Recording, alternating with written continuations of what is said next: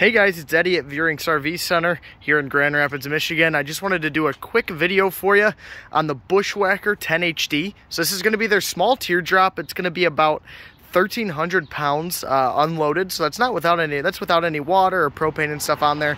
So once you put the propane tanks, the battery and stuff, you're going to be at about 1,400 pounds. So easily towable with any small SUV.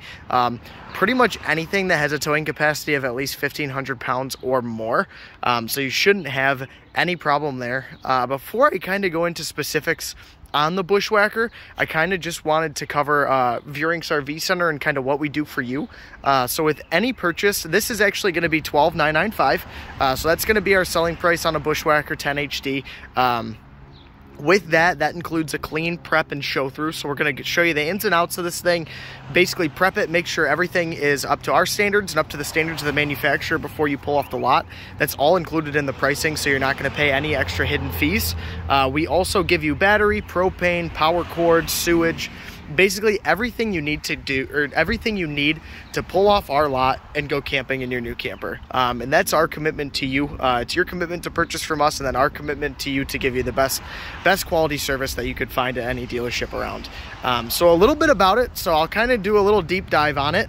Right here up front, this is all going to be powder coated and then a covered steel frame material. Up here, you're going to have your propane tanks and your battery. That's going to all go up front.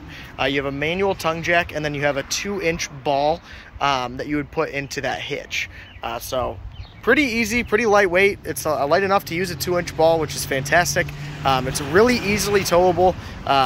Some things about this is it is pretty off-grid ready. So you're going to have the 15-inch off-road tires. Or off-road rims, apologies. And they are going to be aluminum.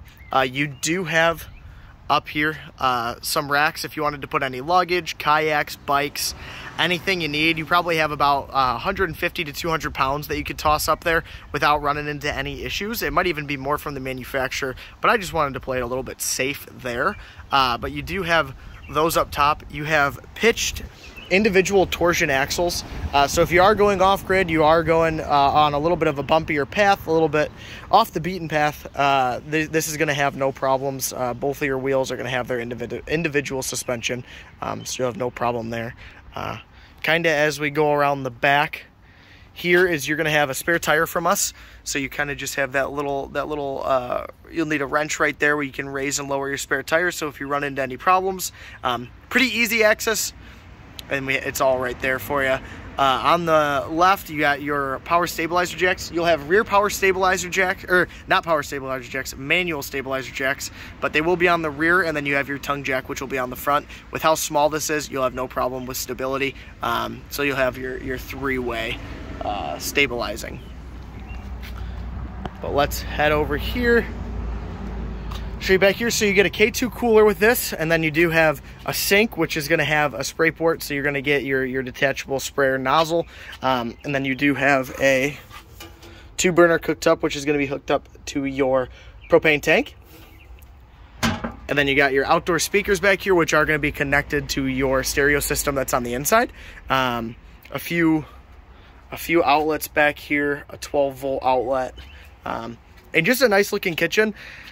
You have 24 gallons of fresh water on this bad boy, which is actually really unique. Even their larger models, like their 17FD, is right around 24 gallons.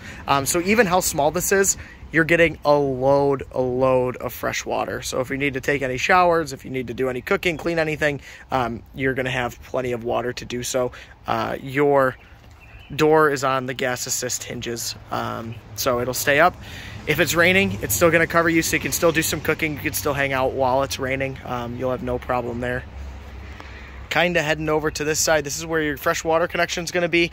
Your furnace exhaust, and then here is your 30-amp hookup. Because you do have an AC on the inside. It's going to be a 5.5 BTU AC, but fresh water connection. Just hook it up to a hose, fill up your 24 gallons. Here's your discharge for your furnace, and then that connection. You'll get that power cord with us from your purchase. Here's the exhaust for the AC. And then you actually have a super wide door. So it looks like it's a little over 2 feet wide. And let me open and close it so You can kind of get an idea for it.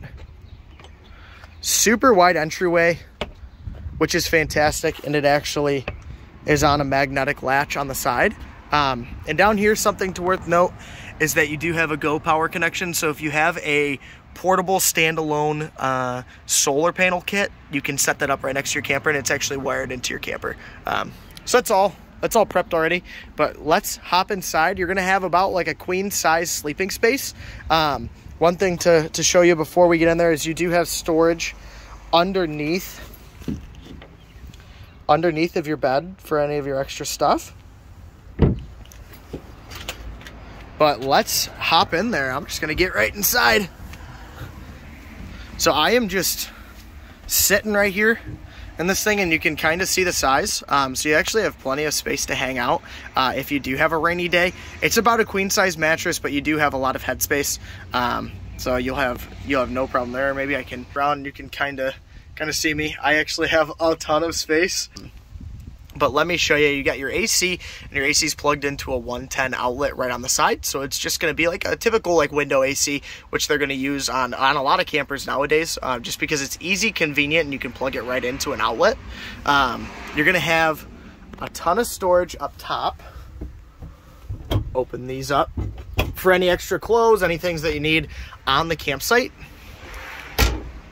And those will slab and latch. Right here, you're gonna have ducts for your furnace. So I'm not sure which one is the intake and which one is the outtake. I think this is the intake, and then this is gonna be where it's gonna be blowing out. But you do have a propane furnace, so you're gonna be fine staying warm all night. You'll have no issue right there. You do have a 110 outlet on the right, and then here is your converter box. So that's just gonna be right in the camper. It's gonna contain all of your fuses that run to all of your outlets, your AC, all that stuff. That's actually right in the camper, so no problem with easy access. Here is actually a TV backer. So if you wanted to put a small, like 15 to 20 inch TV right there, you can actually mount it, and you do have cable hookups right there on the left.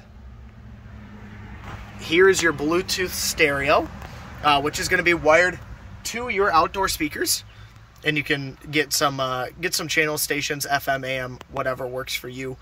Down here is going to be like your carbon monoxide and gas alarms. So if you did, like, God forbid, run into any issues, that's going to tell you if there is anything getting in the camper.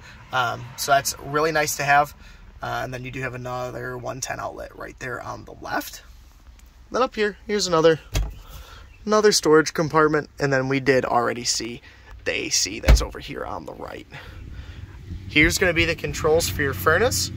So basically, your AC is going to run off your AC. The controls are all on the front, and then right here is your furnace, so you can just adjust it for cooler, warmer, whatever temperature you want it to be at.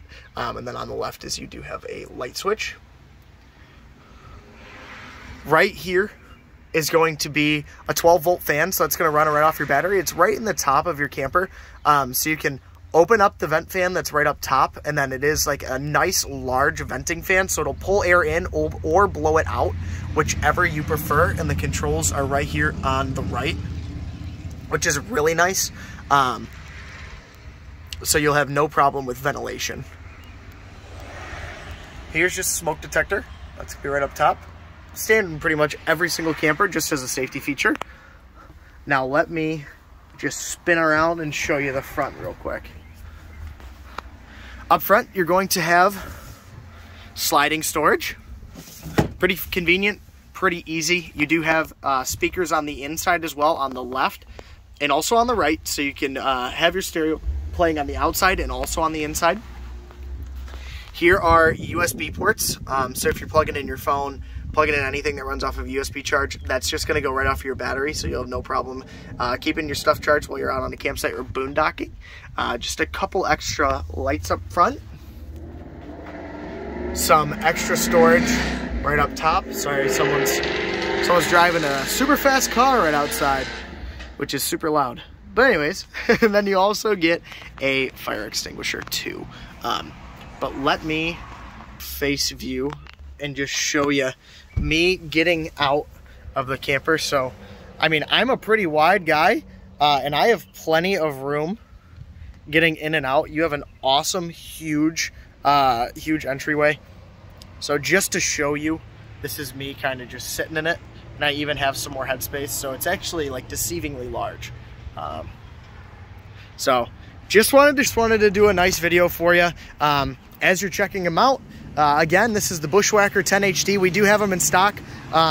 They do go super fast because of the price point and how accessible and how easily they are to tow with basically any vehicle.